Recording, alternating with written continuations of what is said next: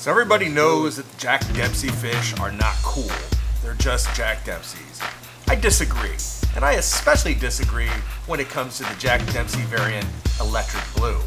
So much so that my group of 4 Electric Blue Jack Dempseys are going to be growing up in their custom-built 315-gallon aquarium.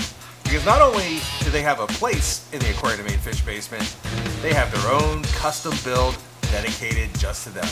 Because you see, as these guys grow up, they'll have friends like they do now, but they will be the feature fish of the Riverbend Aquarium, featuring a group of Electric Blue Jack Dempseys. Because they're just cool.